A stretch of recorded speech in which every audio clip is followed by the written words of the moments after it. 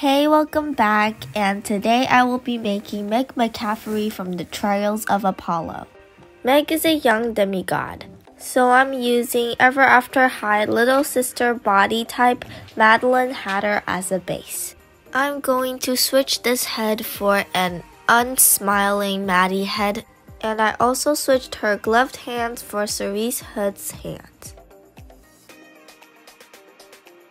Using a pair of sharp scissors, I cut up her hair close to the scalp. I didn't show this cleaning up part for the other dolls because they were pre-prepared.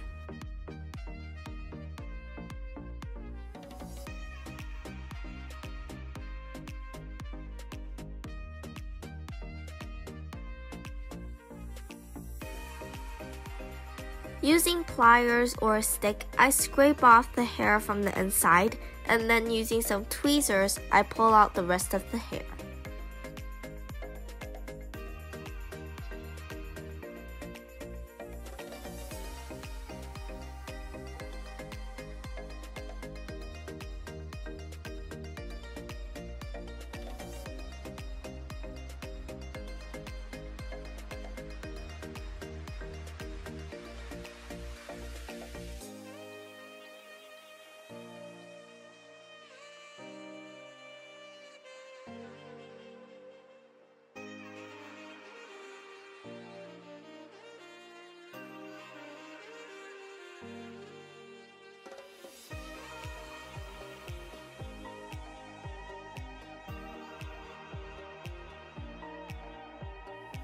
Using some 100% acetone, I wipe off the factory paint.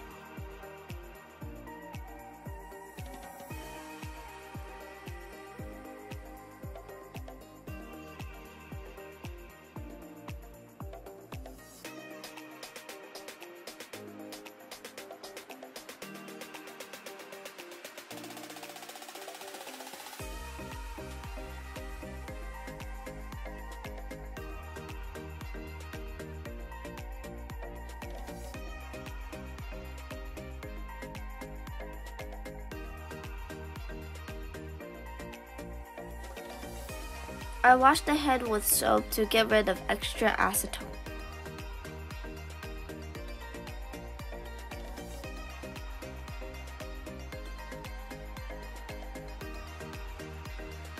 I tried to remove the head by soaking it in hot water.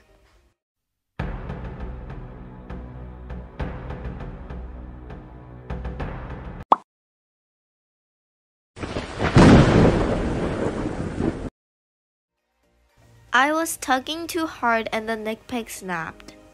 I tried to fix this by tying a rubber band and pouring boiling water on it. Hope that worked. I didn't film the hair making this time. If you want to see how to do it, it's in my Piper video. After masking off the hair, I sprayed Mr. Super Clear in a ventilated area. I sketched the face with a light caramel brown color.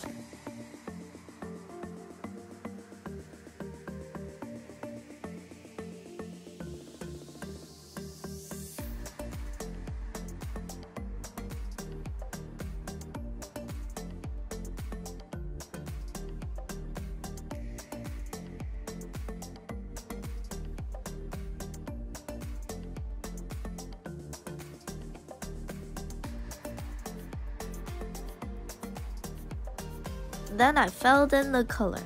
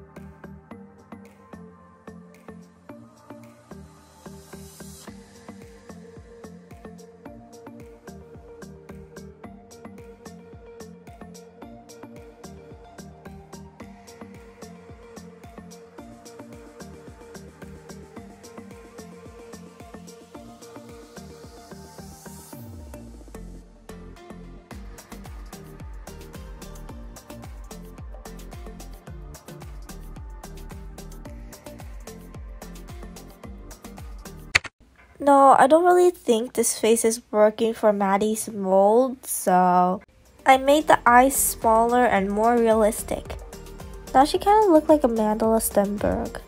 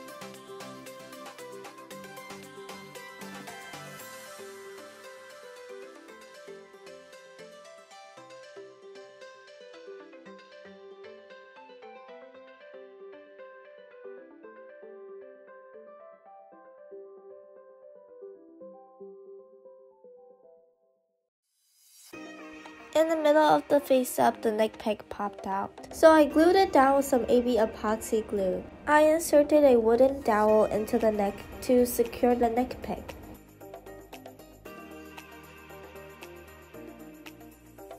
For one of her accessories, I wanted to make her a hat that is inspired from Raya and the Last Dragon. I made a mold of her head using fabric and glue. Then I'm using air-dried clay to make the dome of the hat. I'm painting it gold to match the swords that I will make later. So I'm actually making her an Asian or Vietnamese straw kono hat that is worn by farmers to block the sun. so Meg won't get sunburned when she's out in the sun. Yes. It kind of looked like a metal mushroom hat, which looks weird, but like take that as you will. I just want to make a mushroom hat, so I wanted to make little tiny flowers for her hat, and this is how I did it. I colored a piece of paper with marker.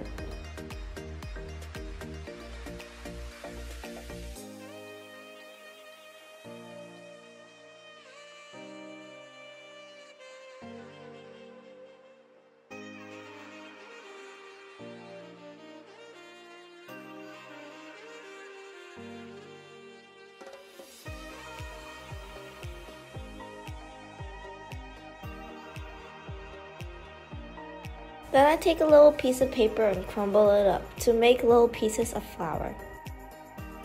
I imagined vines growing from her hat, so I'm just making those vines with a light brown yarn. The leaves are real fake plant leaves that I cut in leaf shape. I'm just using Elmer's glue wall, hot glue, and a lot of patience to glue it all together.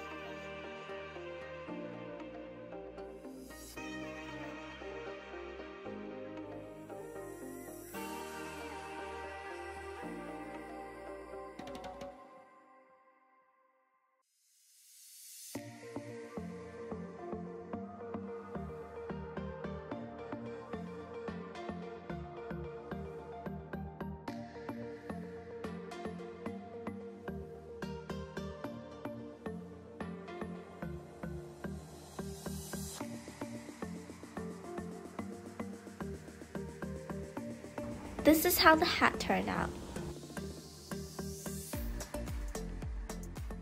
Despite all my efforts, so apparently glue and dowels are not enough. After watching some YouTube videos, I decided to use AB epoxy.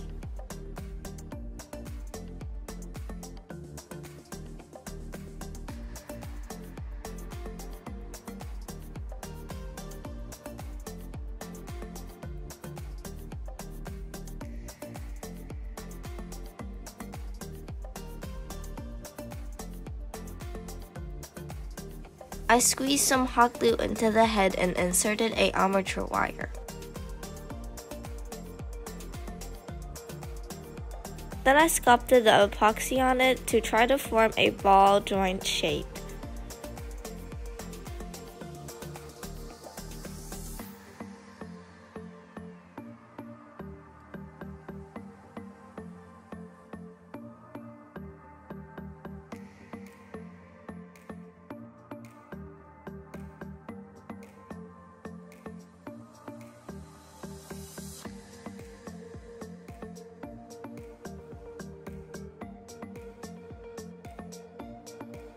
And I also blushed the body.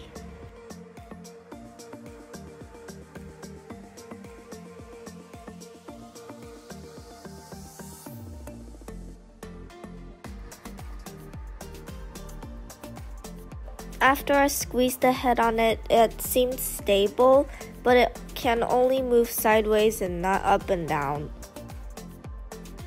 I casted a mold of Goliath glasses and made a copy with epoxy to make Meg's rhinestone glasses.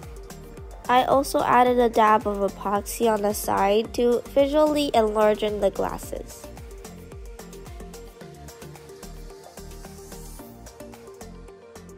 And then it cracked. I tried again with the epoxy glue. I painted the glasses black. But then the glasses cracked in the middle and I just decided to make another mold of it and cast another pair of glasses.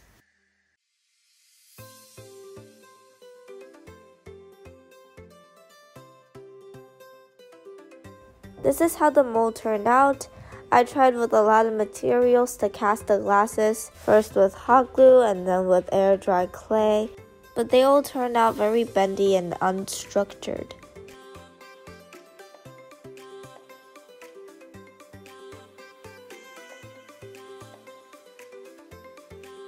But then I think I forgot to film this part, but I cast it with resin and it seemed a lot better and very solid.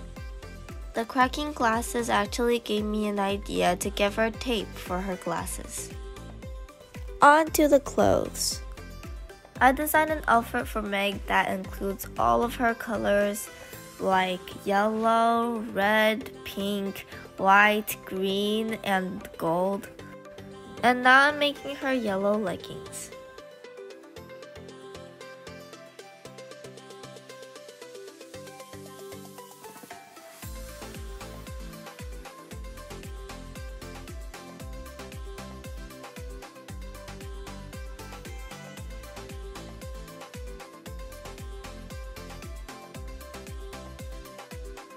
Then I made her cute pink overalls.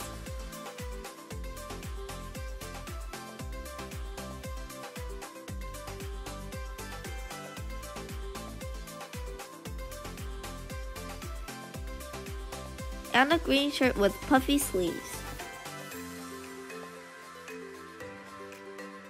This is a scary vision of how it looks together. Now for her classic red high tops. I don't really know whose shoes these are, but they're perfect.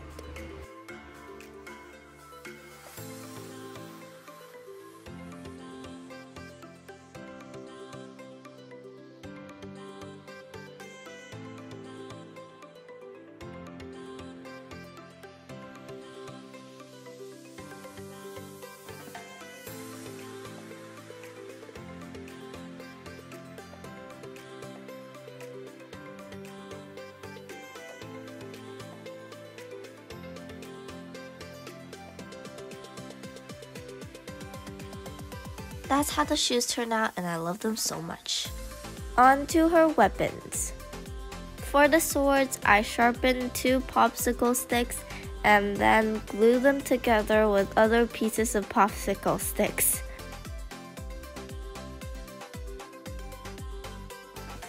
I really like this natural gold of this nail polish instead of my acrylic paint, so I'm going to use that for the swords.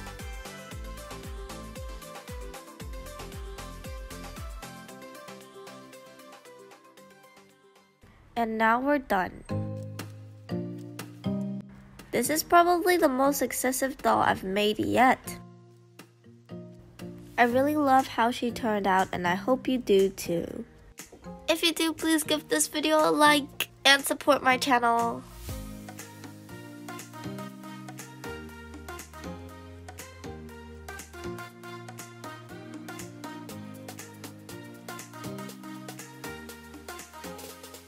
Thanks for watching, and I hope I'll see you next time. Bye!